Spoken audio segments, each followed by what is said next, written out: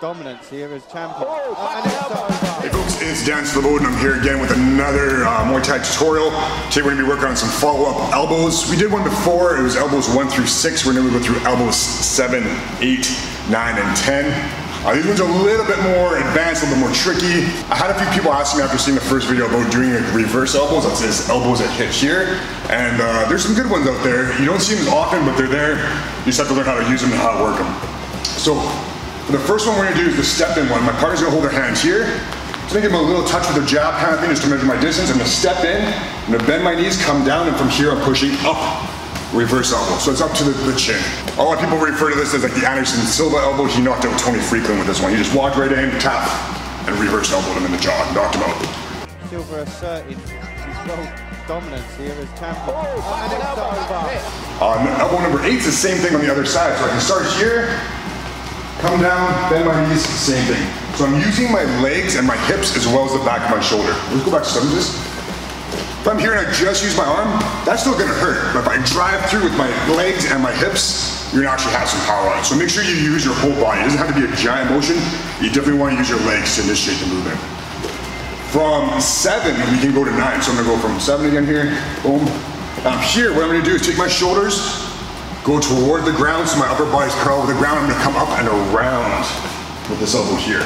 My partner's holding here like they would for like elbow 1 and elbow 2. So from 7 to 9, here, looking down and coming around here.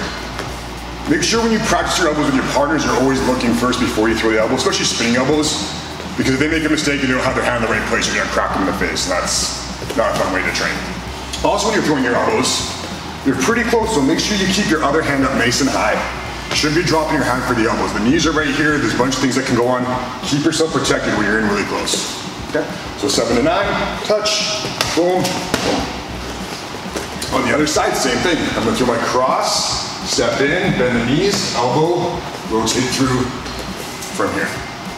So that's a fun drill you can do just to kind of get the flow of different elbows and doing different spin and reverse elbows.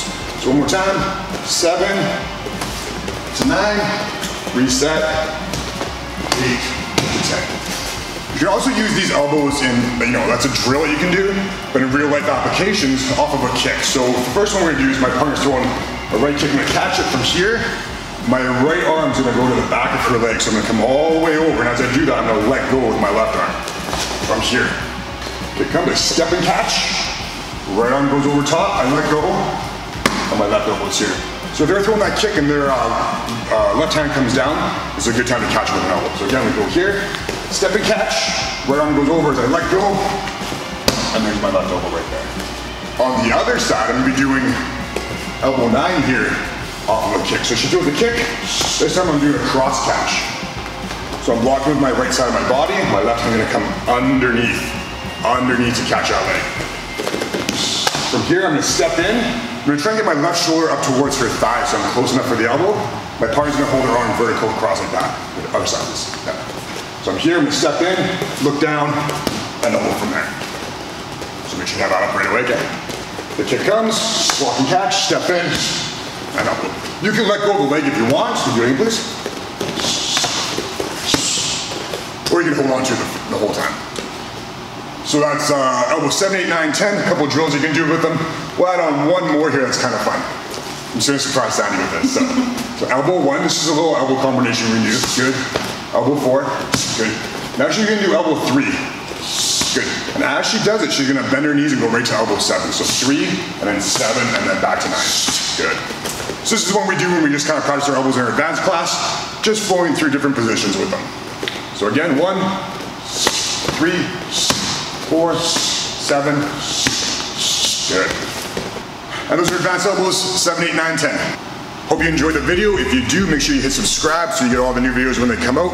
Don't forget to hit that bell notification so you actually get notified when they come out. And I'll see you guys in the next video. Thanks for watching.